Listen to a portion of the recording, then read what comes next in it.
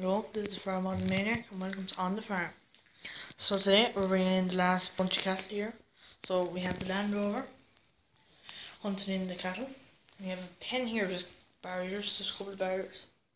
Ground feeder here. We have the cattle trailer. We have the McCormick MC130 hooked up there. We have the diets on the running. We're just going to top the field and cut away all the scrubs because it's fairly short. So we're going to cut away all the scrub so it'll grow back naturally and it'll be nice then for next spring. So we have the trailer there parked behind. A couple of bales, bucket, slurry tank, hose. We'll actually have to move that in a while. And then we have the Fiat 11090 on the diet feeder. Here we have the Valtra N135.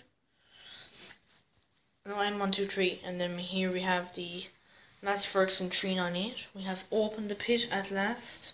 We are still waiting for the bucket. So leave a comment below to say that will we stay using the Valtra or will we go back to the telehandler when we get the bucket. It's up to you now, so please leave a comment. So don't forget to like, comment and subscribe.